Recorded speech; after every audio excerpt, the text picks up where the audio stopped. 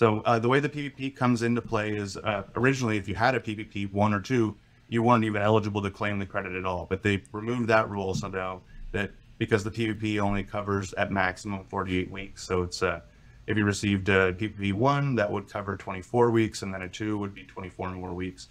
And that doesn't cover the entirety of the time frame of the pandemic at present. So they removed that rule set, and no longer is that a disqualifying factor.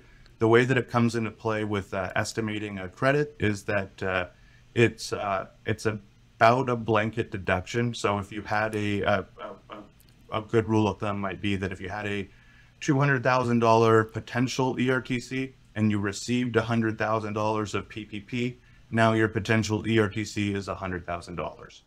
It's not exactly that straight deduction, and the reason is that there's a lot of factors that can offset that. There's the excess wages and there's the owner's wages. So if the way it works with the ERTC is that owner's wages and relatives of the owner are not eligible to have their wages considered for the ERTC. So if you're an owner and you're also an employee and you're paid as a W-2 employee, those particular wages for you are not counted, and also for your relatives, and that goes out pretty far to even include nephew and daughter-in-law, etc. So it goes a pretty far range of families considered that's related to the owner. Those wages don't count.